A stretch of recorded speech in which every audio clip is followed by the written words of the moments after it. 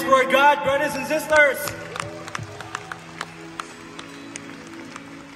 Brothers and sisters, I'm going to be showing you a verse right now on the screen.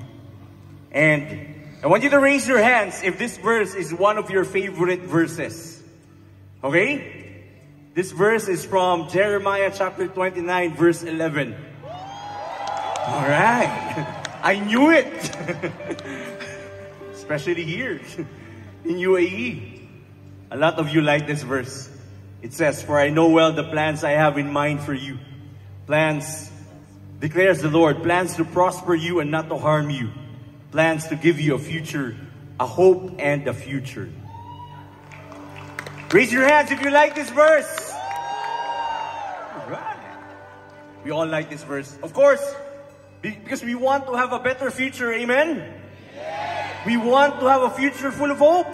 We want a future better than what we have today. A future where we are more successful, where we are financially doing okay, and we have more possessions, and we are more at peace, and we experience more love. This is the future that we all want. Amen. You know what, brothers and sisters? This is actually not what this verse is all about. I'm sorry, I'm going to break your bubble. If that's the reason why you like this verse, then I'm sorry, I will break your bubble. That's not actually what this verse is talking about. This verse are actually the words of God to those whom He sent on exile in Babylon. There was a time when the Israelites have become so hard-headed, so sinful, that God allowed the Babylonians to come and attack Israel, conquer Israel. They attacked Jerusalem and they captured all the Israelites, and they were sent on exile in Babylon. They lost everything. They lost their jobs. They lost many of their loved ones. They lost their livelihood, their lives, their homes. They lost everything. Sounds familiar, right? For many of us, we have experienced some of these things. During the COVID pandemic, many of us lost loved ones. Am I right? Many of us lost probably our jobs, right? We have that same experience, brothers and sisters. You know, sometimes we become so sinful, so hard-headed. We don't deserve God's mercy. But you know what? God will always be merciful. Brothers and sisters, when trials in life become too heavy, sometimes it is a sign that God is asking us to seek Him more. Amen? You know, sometimes, yes, God promises us a better future. God wants that for us. God promises to give us a future full of hope. But this future full of hope doesn't spare us from pain and suffering. God's promise of goodness, God's promise of a brighter future, brothers and sisters, sometimes we go through trials and pain first, and we have to go through it. Oftentimes, the only way for us to be able to seek and find God is if our hearts are trained to seek and find Him in the middle of the desert, in the middle of pain, in the middle of brokenness, in the middle of trials. Sometimes God reveals Himself only if we train ourselves to seek Him while we are broken, while we are suffering. You know what this verse is actually all about, brothers and sisters? After this verse, this is what this verse is all about. I will give you a future full of hope. And then after this verse, you know what God said?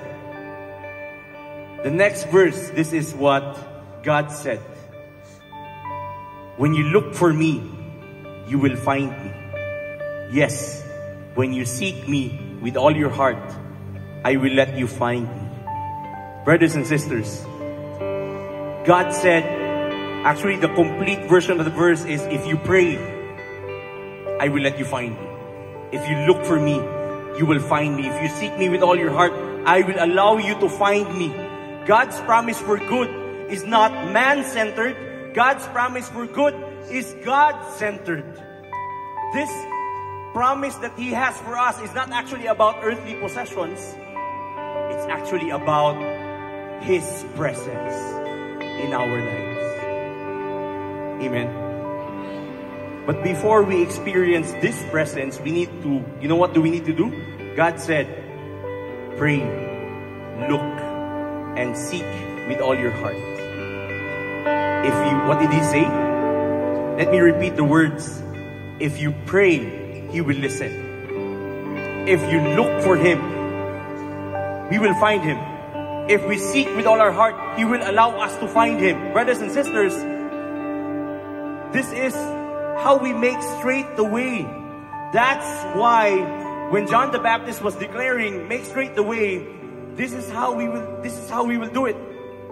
Pray, look, and seek with all our heart.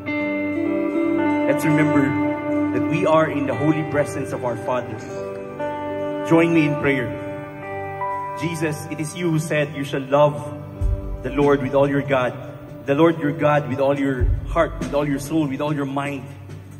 Father, teach us to make straight the way by calling on You, by praying, by listening, by actively looking and seeking You with all our hearts.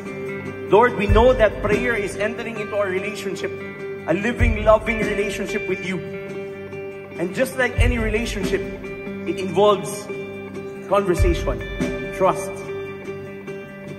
and confidence that You are with us. Father, give us this desire in our heart to seek You more with all our hearts in whatever means we can. It can be attending activities more, it can be reading scripture more. Lord, lead us to a stronger, deeper relationship with You. Allow us to be constantly attuned to Your will and anchored in Your love. Lord, may our desire to know You deeply be our first step in loving You. Amen.